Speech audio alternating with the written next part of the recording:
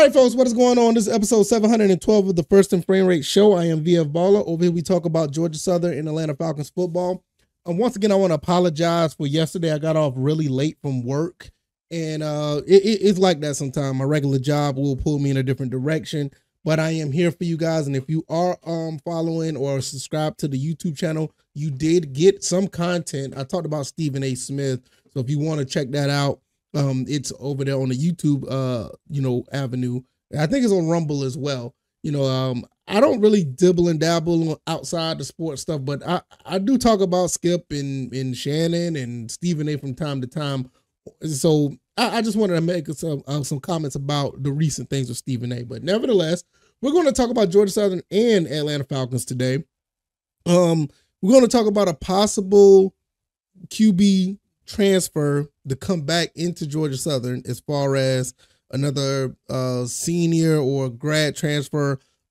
Is that going to be the case? And also, we're going to talk about the Falcons really quick as far as them looking good against the Saints, and could they continue that against the Jets? So it's going to be a two for today because I missed yesterday, so I'm trying to chunk out some good content for you guys. Hopefully you guys will enjoy. So if this is your first time here, welcome. I can be found on YouTube and Rumble. I'm also on Anchor, Spotify, Apple, and Google Podcasts.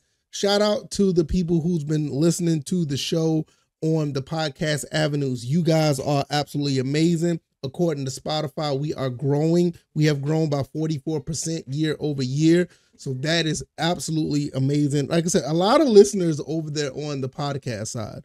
But one thing, I don't have a conglomerate of all the analytics on all the avenues. So Apple is showing growth as well over the year. I think it's another 50. I think it's at 52% growth on the Apple podcast avenue. Google, I think the analytics are kind of falling off a little bit because that's about to turn to YouTube podcast in 2024. And Anchor and Spotify are basically the same thing, but it's just that it's just under different names. So it's not too much of a difference. In 2024, before I get into the show, I do plan on trying to get on iHeartRadio, trying to get on Amazon Podcasts. I want to get on more avenues because there's some people asking about iHeartRadio basically since day one. And you got to meet a certain criteria. But the way that we're growing, hopefully by sometime 2024, we will get to that point, and it'll be all thanks to you guys. So I also can be found on Twitter at VF Baller. Also, the website is firstandframerates.com. And down in the description, you can find the PayPal or CashApp link if you want to support the show. All right, let's just go ahead and get into this really quick. Are we going to see another QB transfer for Georgia Southern? Is that the case? I see that a lot of fans are starting to open up to it more. I see a lot of talk and rumblings about it, especially with Will Rogers coming out of the SEC. Max Johnson left Texas A&M out of the SEC. I think he went to North Carolina. You got a lot of guys that are out there. More than likely, they're going to move to other Power 5 conferences. But what if we can get a Power 5 guy come to Georgia Southern? What if we can get a G5 guy that's actually pretty good, that can actually read and follow the air raid offense? What does that mean for JC French and company? Now, me personally, I don't want to have this happen again. That's just me personally. I want to see JC French, or I want to see Bren. No, I'm sorry, Bren. Oh, goodness. Bren is gone. I'm sorry. He's gone. I want to see JC French. I want to see Bo Allen. I want to see Colton Fitzgerald actually step up and try to win a job. I think you have a lot of time right now to try to get these guys in to see if they can win the job between now and the 2024 season.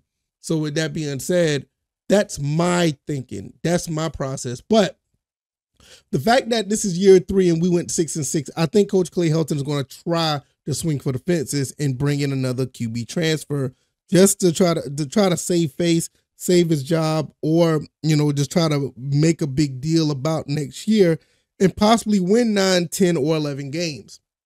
And I think that's his logical way of thinking, especially when you saw Kyle Vantrease and Davis Brent come to Georgia Southern.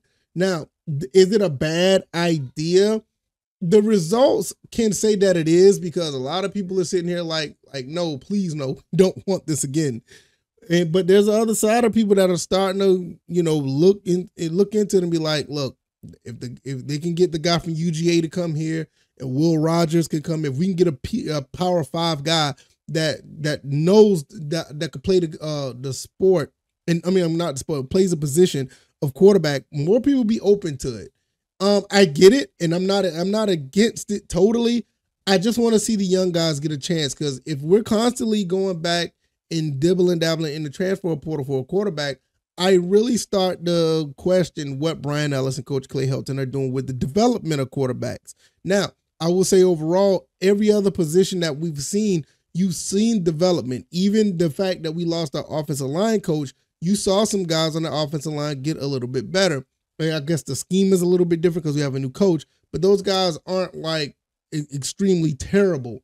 It's just a difference of a philosophy at the offensive line. You saw the defense get better with the talent that we had. Some transfers came in and made a difference. The TJ Smith, some guys who got extremely better like Mark Stampley, also Tyrell Davis, and another transfer, DeMel Hickman, played very well this season. So there's a lot to go around when you're looking at transfers coming in, but for some reason Georgia Southern has not hit the right button on the quarterback situation. Even with Cal Van Treese, I think he's done a very good job, but it wasn't the result that we wanted. I think it was a lot of interceptions that were thrown. I think he did some heroic things throughout the season and made Georgia Southern fans believe that we could throw the ball. But there is some critique on what Kyle Van Treese did. And I'm not about to get into what Davis Brin did. I'm just going to leave that alone. But at the end of the day, I said this at the end of episode 711, don't be surprised if another QB transfer comes in. Am I a fan of it? No. But I got a gut feeling that's what's going to happen. And we just got to be prepared for it. Now, I will be on record to say this right now. If you bring in another transfer, Coach Clay Helton, and it doesn't pan out, and stat-wise, I don't really care about the stats, but if this quarterback is going to be the main reason why we're stuck in certain situations throughout the season, and we end up going, 6-6 yet again, and it's going to be some questions about the job. And I don't like to talk about that in especially when it comes to coaches that I do like. I like Coach Clay Helton. I like the energy that he's brought to Georgia Southern. But, at this point, 6-6 really can't cut it. It can't. I understand. I believe it's a 4 to 6 year process, but you got a lot of fans that are not happy with 6-6. And it's not just 6-6. It's the way that 6-6 is happening. The losses to Marshall, the losses to Old Dominion, those are unacceptable. And in some cases, you could say the loss to Texas State is unacceptable as well, because we should have been more prepared and more competitive in that game, because Texas State didn't look that good at, in some cases before and after that game. JMU, I give you JMU. It is what it is. But I got a feeling that that's going to happen. He's going to bring a quarterback in, and 6-6 not going to cut it, especially if the quarterback is going to be the reason why we're 6-6. That quarterback needs to come in and make some changes as far as the play that we see on the field, and that quarterback needs to be the reason. He needs to be the leader while we're 8-4 and better. That's just how the fans are talking right now. So that's what I'm going to leave it with Georgia Southern. Let's jump on the Falcons before we get out of here. The Atlanta Falcons played fairly well. I think they looked really good against the New Orleans Saints. I know we're going to talk about the interception that I don't even like speaking his name too much. Desmond Ridder made the one, not the first one, but the second one on the sideline. That was abysmal. Now, the first one, I'm not going to blame him. Somebody didn't run their routes right, and I don't know if Bijan Robinson just held up and didn't finish his route, because that he was probably going to get hit. But that's what you're out there for. You gotta go for the ball. If you don't, stuff like this will happen. That second interception was unacceptable. But I do like the fact that Desmond Ridder was able to bounce back and make plays to win the football game. He led a 95-yard drive, guys. And for me to say that this kid is probably going to be above average is his ceiling, it didn't look elite, but you got elite results, and you can't really, you can't really knock that. It is what it is.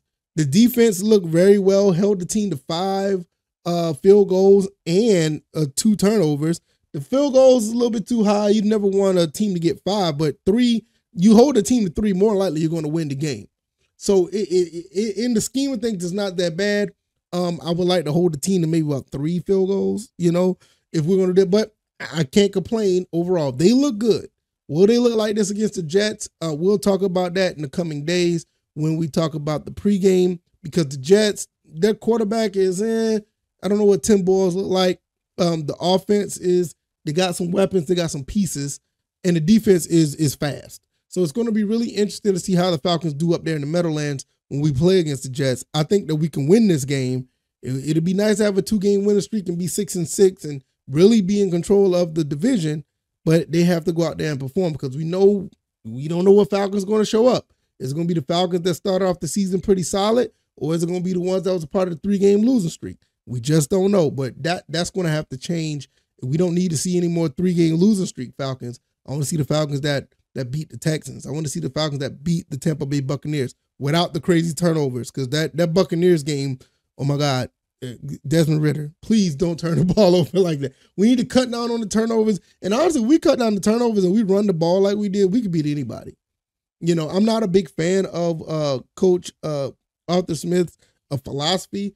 I'm kind of checked out on him, to be honest with you. But if he's winning games, as long as you're wearing that black and red, you know, I'm going to be behind you 100%. We just have to agree to disagree on how I think you're running the games and running the teams. It is what it is. It happens. I mean, just because you're a fan of the team, you don't have to like everything. And I just don't like the philosophy, but hey, it worked well enough to be ahead of the division, right? Right. But I'm going to get out of here, y'all. Hopefully you guys enjoyed this. I try to keep these shows between 10 and 15, 10 or 11 and 17 minutes, anywhere around that area. I don't want to keep you guys too much. So if you like this commentary, hit the like button, share this podcast, subscribe to the channel if you haven't already. Let me know what you guys think about these 2 topics. Another transfer for Georgia Southern, and the Falcons actually look good on Sunday. What do you think about the Falcons going forward? Excuse me. I could be found on YouTube and Rumble. Oh, I'm about to sneeze. I could be found on YouTube and Rumble. Also on Anchor, Spotify, Apple, and Google Podcasts. I can also be found on Twitter at the VF Baller. CashApp and PayPal links are down below. Thank you guys for the support. 2023 looked like it's been an excellent season, year for the show. Like I said, we're up 44% on Spotify. We're up like another 50% on Apple. I don't know what Google is right now. I had to look and see, but on average, we're up around 50% from last year. I mean, you just can't beat that. And it's all thanks to you guys. All right, y'all. I'm going to go hang out with the family. I'm going to get out of here. All right, y'all. Y'all be careful. Y'all take it easy out there. And y'all be blessed. All right, y'all. Peace.